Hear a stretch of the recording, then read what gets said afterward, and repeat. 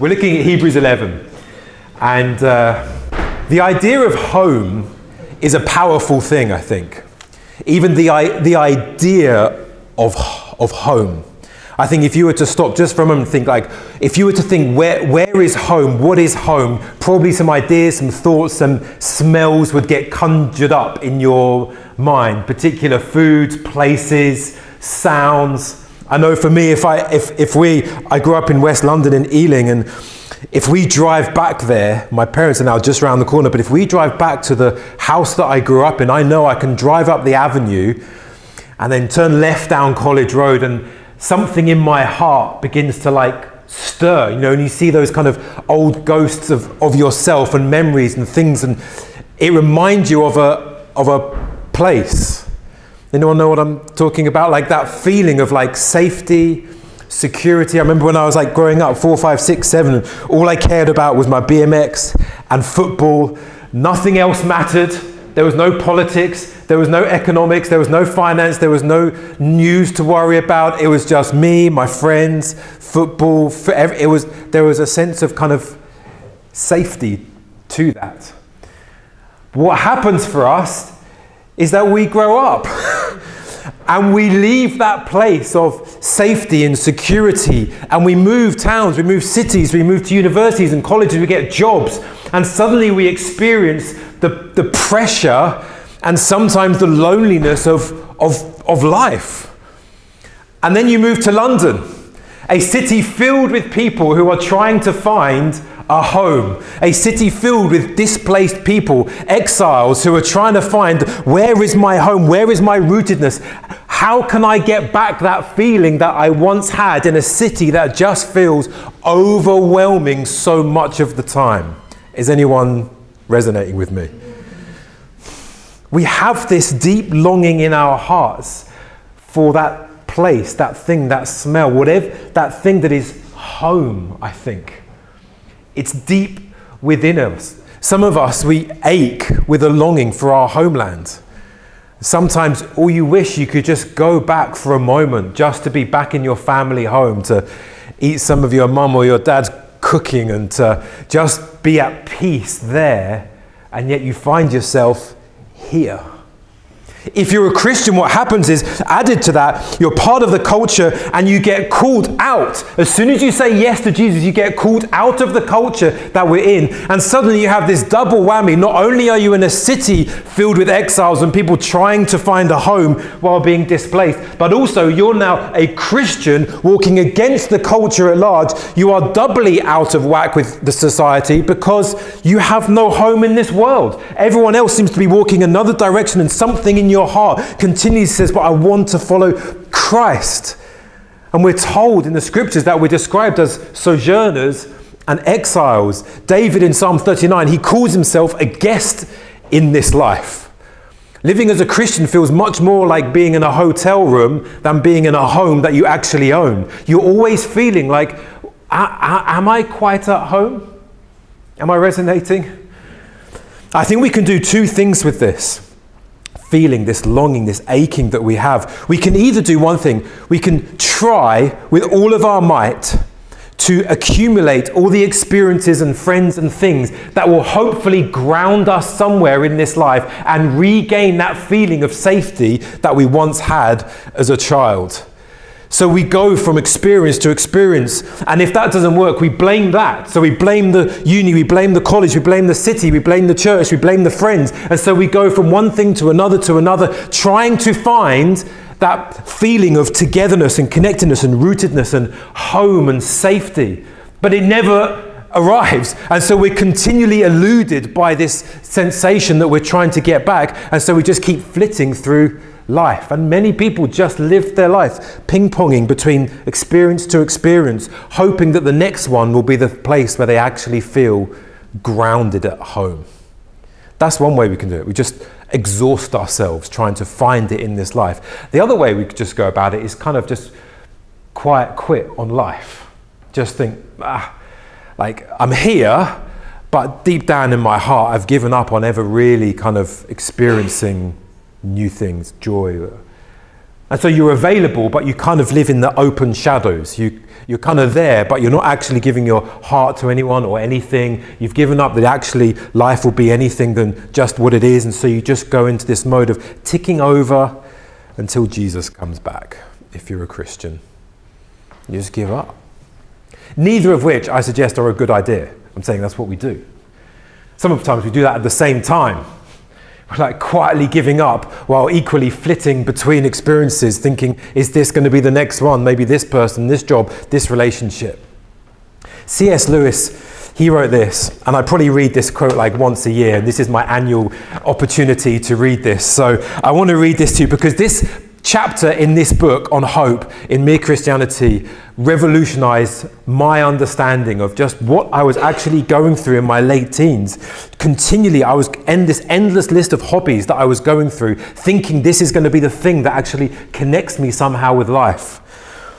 And C.S. Lewis says this: if I find in myself a desire which no experience in this world can satisfy, including that longing for home, the most probable explanation is that I was made for another world. If none of my earthly pleasures satisfy, that does not prove that the universe is a fraud. Probably earthly pleasures were meant to not to satisfy it, but only to arouse it, to suggest the real thing.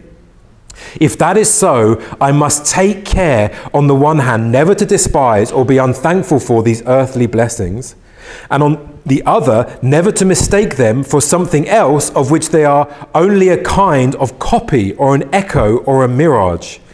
He says, I must keep alive in myself the desire for my true country, which I shall not find till after death. I must never let it get snowed under or turned aside. I must make it the main object of life to press on to that other country and to help others do the same. That's the point of this message today. That you and I, and we as Trinity Church London, would be those who don't put our trust in this world, but lift our gaze to the horizons and look to the future and the city and our place that is to come. That actually all of these longings and these achings, we take them, but we take them through the experiences of life and beyond them, and take our hearts all the way to our true home, where one day all of our desires will be satisfied in the life after this life, in glory with Christ when we see him face to face.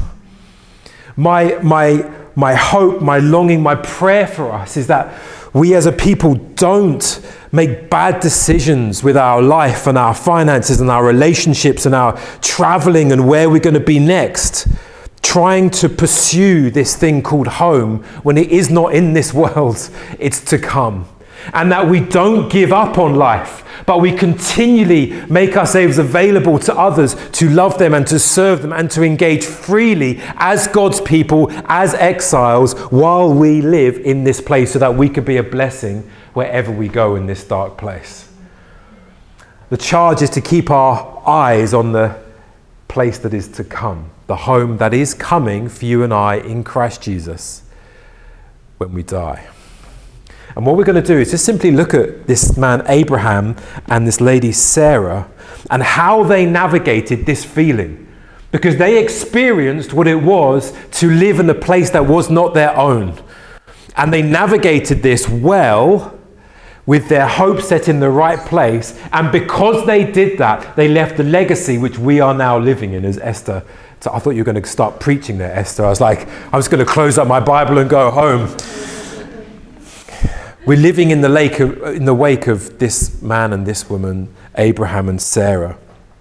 So let me just set the scene for us about who these guys are. Sometimes over time, you do enough things, you get a warped idea. But Abraham and Sarah, they actually grew up as city dwellers, and they grew up as very wealthy, well-to-do people. Abraham grew up in Ur, which was one of the mega cities of the day. They were traveling, we're not sure why, to Canaan, and they stopped in a place called Haran. And we're told later in Genesis that within Abraham's household, there were 318 trained men. These weren't his children, these were salaried men who were there to support the household. This is a large entourage. Jay-Z would be blinking and taking double takes at Abraham's entourage as he rolled into town. Some historians estimate that with this kind of amount of trained fighting men, there were probably about 1,000 who were a part of his household, who were salaried by Abraham. He was a wealthy man, he was a well-to-do man who was respected, and he was part of his culture. He was within the mainstream. People looked up to him. And so this wealthy man comes and he gets spoken to by God. And the first we really hear about him is when God speaks and he tells us this in Genesis chapter 12, where God says to Abraham, "Now the Lord said to him, go from your country and your kindred and your father's house to the land that I will show you. And I will make of you a great nation. And I will bless you, and I will make your name great, so that you will be a blessing. I will bless those who bless you, and him who dishonors you I will curse. And in you all the families of the earth shall be blessed." Isn't that amazing? I don't know, I mean, I've been prophesied over in the past, and I've gone to conferences as a young, ambitious man, hoping to do well in life, and I've been wanting to be prophesied over. Has any Christians ever been there in that place? I want some kind of like, and you might receive something, and you'll get a word, or someone shares a scripture for you, and almost inevitably, if you're like me, what you hear is excitement, joy, blessing, promotion, new spiritual plane, like glory unto glory. Every time you hear like a word, like you think, is it just me? You're a little staring at me like, well, you're vainglorious, aren't you, down here? Yeah, like, maybe I am. I'm just confessing to you in that case. But I hear it, I'm thinking, oh, this is going to be exciting. You hear the good bits, right? You think, God spoke to me. That must mean I'm moving up. I'm going in. There's glory to come. Watch out. I'm arriving. Here I am. There is this. But actually, what happens so often in the Bible that when good things are promised, it involves pain, loss, sacrifices that you don't know, and maybe it's God's gift that we never know in the first place because we wouldn't take a step forward. But as you take that step forward in the promises of God, you realize this doesn't quite feel like what I was expecting to feel. This is Abraham's experience. I can imagine him hearing, "I will make your name great. All the families of the earth will be blessed." But what potentially he didn't quite understand was, leave your country, leave your family, and leave your kindred, and all of the pain and aches and agony that would leave him with for the rest of his life, and all that he had to deal with. He had to leave his place, his country, with all of the smells and the sounds and the familiarity that was to him. He had to leave his kindred, his culture, those people who just got him. You know those people like where you probably grew up, people who are just like you, you kind of click with each other, and you just know there's no like second, it's just like you understand almost without talking. He had to leave his kindred and go and travel. But he had to leave his family and all of the wrenching loss that was, and live without Zoom, without phone calls, in a land that was not his own. And what we're told is that Abraham went. He left. He heard the call of God, and he left all of this behind. And just imagine this feeling, and I think it's such a resonant thing for us in our society, because he was a man, we're told, who lived in tents, which symbolizes this sense of a lack of roots. He lived once in a home established, respected, wealthy, and he let go of his lifestyle, his position. Everything that he knew was familiar, and he began to walk a life that was unfamiliar and alien as an exile and sojourner for the rest of his life. We're told that he began to walk, but he didn't know where he was going, which is an interesting thing. I've often wondered how practically, how actually did that happen? Do they leave Haran and go like, right, the city gates, do we go left or right? We don't know too much. This is my guess. In Hebrews 11, we're told that they were traveling to Canaan from and they stopped for some reason in Haran halfway. And so I think probably they thought, well, we need to go We were going to go to Canaan. Let's start walking in that direction. I don't know. If anyone has wisdom on this, let me know. Sometimes when God calls you, you just have to start moving. You take the cues from around you, you take wisdom, you take counsel from mothers and fathers in the faith, and you think, okay, I have peace in my heart. God said something, so we have to start moving. I have to make the phone call. I have to send the email. I have to talk to that person. I have to start making plans, even though you don't know where you're going.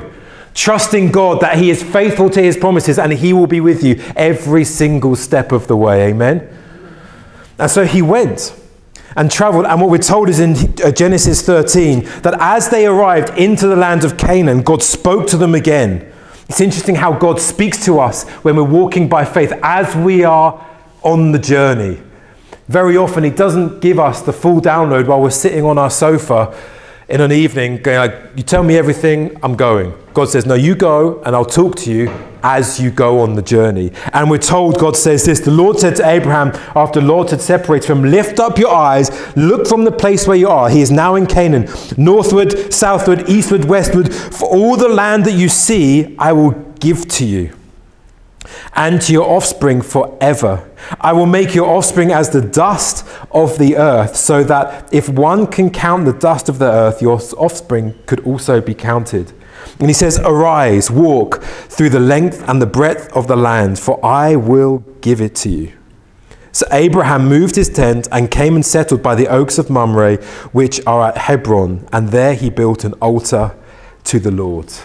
So you have to imagine Abraham and Sarah being promised this great promise that this land, it's a bit like you kind of settling into a flat share in East London and receiving this promise from God. Oh, by the way, London will one day, it'll be yours.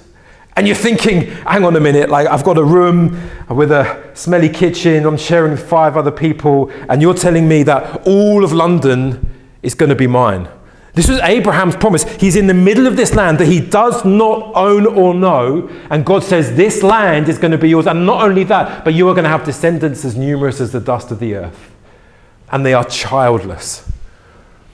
It's funny in Hebrews 11, I just noticed it, when it talks about Abraham. And he says, the writer is a bit cutting. He says, and Abraham as good as dead. I'm like, well, thanks, that's really kind, you know. This is a man who is walking. He's as good as, look at that man, he's as good as dead. I'm not pointing at you and put me, sorry. They were childless. And so how does this promise work out? The reality is that actually they stumbled and they failed in their faith time and time and time again. It's interesting, we look up to Abraham, in particular, the father of now 3 worldwide religions. More than half of the earth would look to Abraham as the man of faith, like the example, the blueprint of what it is to walk by faith. And yet Abraham, time and time and time again, took matters into his own hands to try and make the promises of God happen rather than trusting God. He made bad decision after bad decision. He would make the same bad decision twice, we're told in the scriptures. They broke their marriage covenant, trying to take this promise into their own hands, trying to make it happen so that they could have a child that they could call their own, not trusting in the promises of God. And yet, while Abraham and Sarah were faithless, God, who spoke, was faithful. Amen. God spoke, and so neither our plans nor our sins nor our failure will get in the way of God's promises. If God has promised something to be, it will be. You may cause yourself harm and problems along the way by not trusting him, but when God has spoken, it will come to pass. And so what we're told, Abraham, when he was as good as dead, they had the child of promise, Isaac. Unbelievable promise that was given to them. And they have this son. So at the end of their life, you have to imagine Abraham and Sarah with their one son, Isaac, in the middle of this land with these promises. And they die like that. They don't actually see anything else. God, you promised me these things. You promised me this land, you promised me these descendants, and all I have is me living in a tent with one son. Sometimes we look to our life, I think, and the metrics of our life and how successful our life looks or feels as to the metrics as whether God is coming through or not. Does anyone know? Like, you look around your life and think, well, there's not much here. Like, what is it that's happened in my life? You get to 40, the grand old age that I'm at now, and you have your existential crisis. You do start wondering about these things. You all went very silent there. I'm joking, semi-joking, not joking. About to cry, but I'm fine, really. You think, what's it come to? You think, where am the relationships that I hope for, the family, the lifestyle, I thought it would be different. And yet I've got these promises that I'm living with. We don't walk by sight, we walk by faith. God has a much deeper, broader, bigger, better plan for you and I and this church than what we can see right now. We have no idea the legacy that we are leaving in our wake. You have no idea what your life is sowing into others that will one day be reaped in 1, 2, 10, 20 generations that you will one day enjoy when you meet Jesus face to face. All Abraham and Sarah had at the end of their life was one son in a tent. Yet they had the promises and they died staying faithful. And what we're told is that God, who remains faithful to his promises, saw it that Isaac had 2 sons. And one of those sons had 12 sons, who then became the nation of Israel. And one of those sons, Judah, he had a great-great-great-great-great-grandson called Jesse, who had a son called David, who was anointed by a man called Samuel to be the king of all of these 12 tribes of Israel. And this David, he ruled over all of the nation, and he took the land of Canaan to himself, but still only in part. And he died still not having seen everything fulfilled. And he had a son called Solomon and a son called Rehoboam. And he had a great-great-great-great-great-grandson who had a son called Jacob, who had a son called Joseph, who happened to be married to a young woman called Mary, whom Angel Gabriel spoke to and said, to you is going to be born the King of the Jews, and he is going to be called Emmanuel, God with you. And through him, the nations of the earth are going to be inherited for his people. And this Jesus grew up, a man who was despised, stricken, who experienced loss throughout his whole life.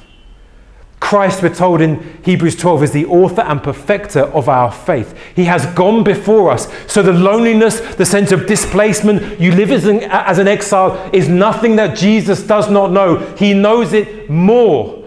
He used to live in glory with his Father and the Holy Spirit, in splendor, with his kindred, with his family, in his place. And he left the throne of glory and came down to us and walked with us on this earth as an exile, as a guest here. He left everything that was behind, all the pleasures of glory. And he lived as a poor, penniless preacher, persecuted for seeking the kingdom to come in his generation.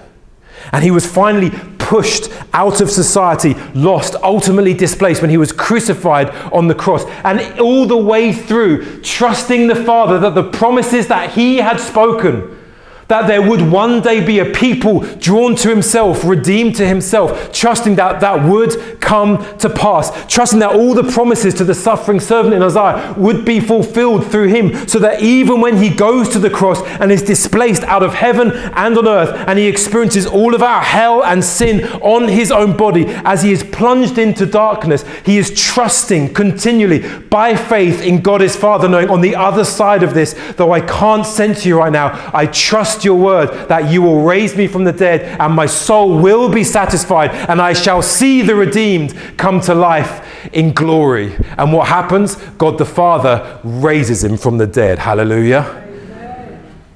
Christ trusted the promises. And we follow in this man's wake.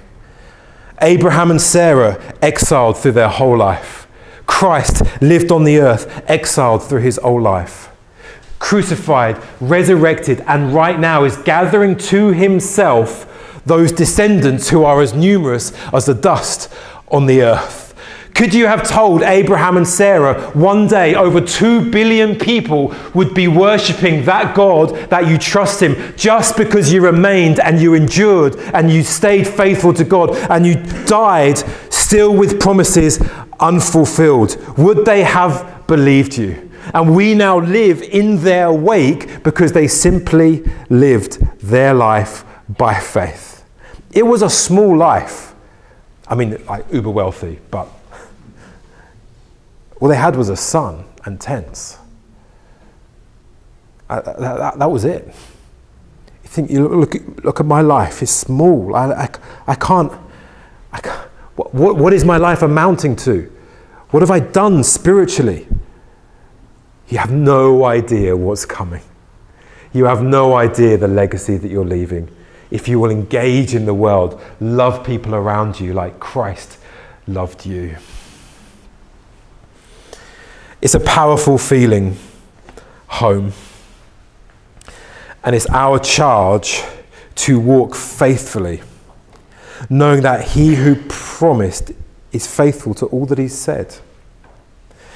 So God might have called you to London, and you know that you are called to endure for this season.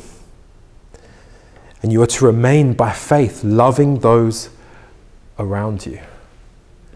God has called you to trust in him, that one day glory is coming. So don't make those bad decisions with your money and relationships. Look to him. He will come through on all of the promises because our home is coming. Jesus told us that when he is raised from the dead, he is going to go and prepare a place for us, a place.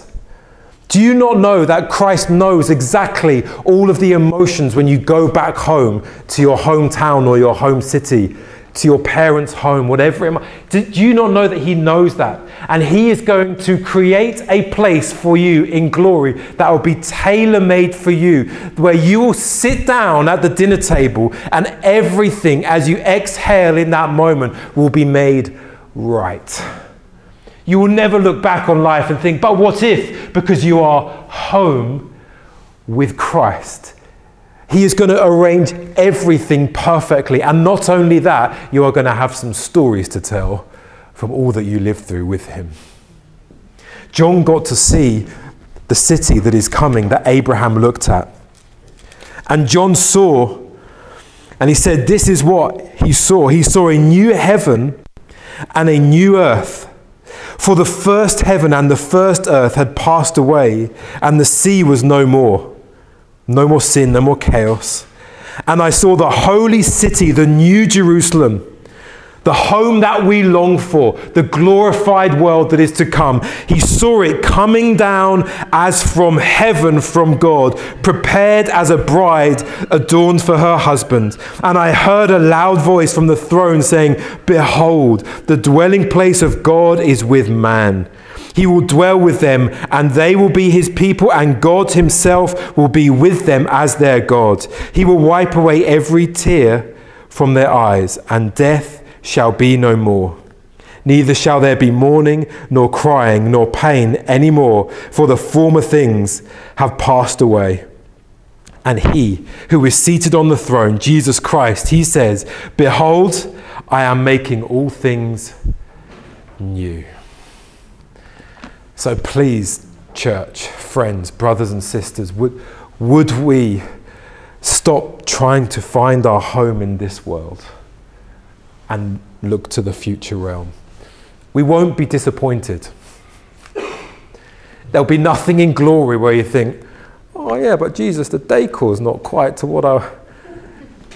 Everything will be satisfactory to your heart. You will be a round peg in a round hole. All of that feeling of being dislodged and displaced in this life will be washed away because you will be home with Jesus Christ. Amen.